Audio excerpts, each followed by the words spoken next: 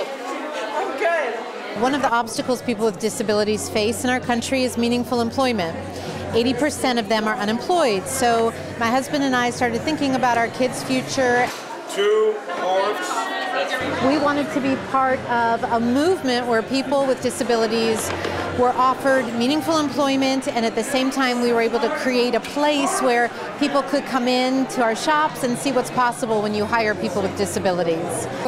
So I'm making coffee, I'm making smoothies, I'm making rapé.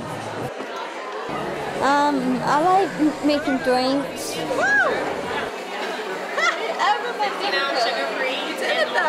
The line was out the door. It's really good to see this kind of support for it, so I think it was really cool walking up. Our greatest hope is that every person that comes through this shop begins to see people with disabilities differently,